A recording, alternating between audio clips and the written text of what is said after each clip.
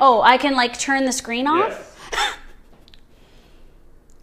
Are you sure? Yes. How do I know it's rolling? Okay. Oh, good. Oh, good. Yeah. We're recording to a phone, people. Hey everybody, it's Lauren from Hot for Food, back again to cook for you. Thanks for being here. All right, so we're gearing up for a long weekend. This weekend is what we call in Canada the May 2-4 long weekend. I don't know why it's called that.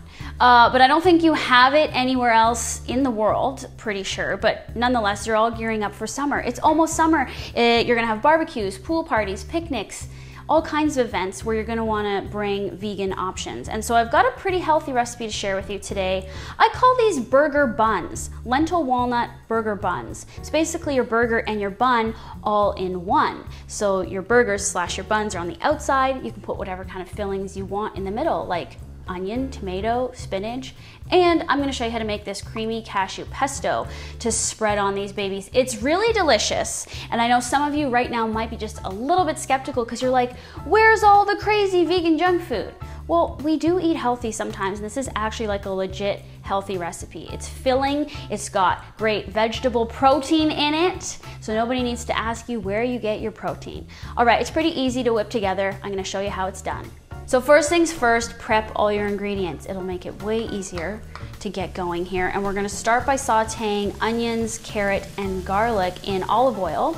And you're gonna do this for about 7 minutes or so until you get some caramelization, a little bit of light browning going on, and everything is softer.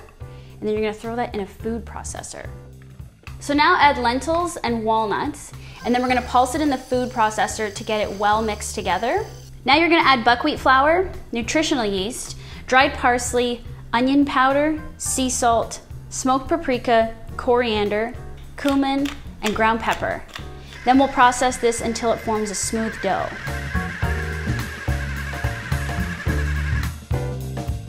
All right, so now you got your burger bun dough. Yes, it looks a little bit like Snickles cat food, but it doesn't taste like that. You need to oil your hands. Gonna get a little messy here. This is just so it doesn't stick. And grab, it's about 1/4 cup per patty. These are quite small. They're like little slider style. And pat it and make a little round patty. And then you're gonna put it on a parchment lined baking sheet. So this makes 8 patties or 4 sandwiches. So I made all the patties, but I forgot that I wanted to try this. So I haven't done this before. I'm modifying my own recipe.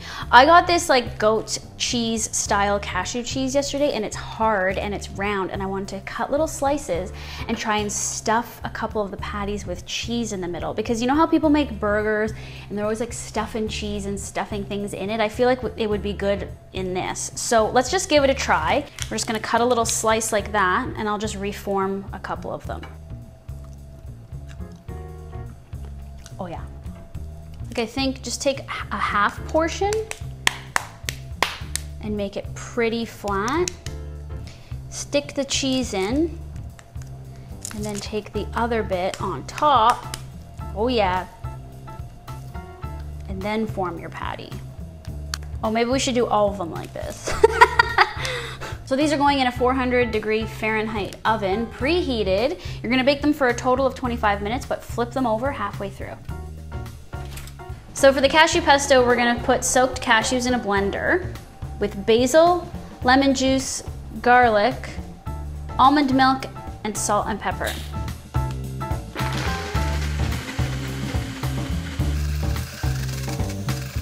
All right, so our cashew pesto is made and delicious and creamy. Our burger buns are great.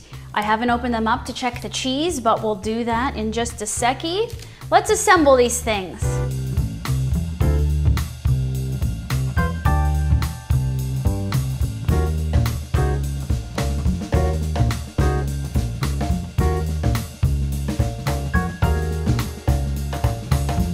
There they are, the lentil walnut burger buns. Your burger and bun all in one. Don't they look kind of cool? They actually look sort of like play food, like Play-Doh food. I think they're pretty cute. Okay, and I'm really excited now with the modification of adding the cheese in the center of the buns.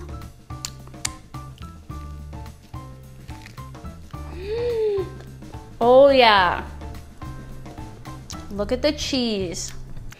So this recipe can easily be doubled. This only made 4 small little burgers, which is enough for 2 people because they're very filling. If you want to double it, just double the whole recipe. You probably don't need to double the sauce though. I always make extra sauce because you can put this stuff now on anything, including salad or pasta or whatever. Okay, I'm gonna finish eating this.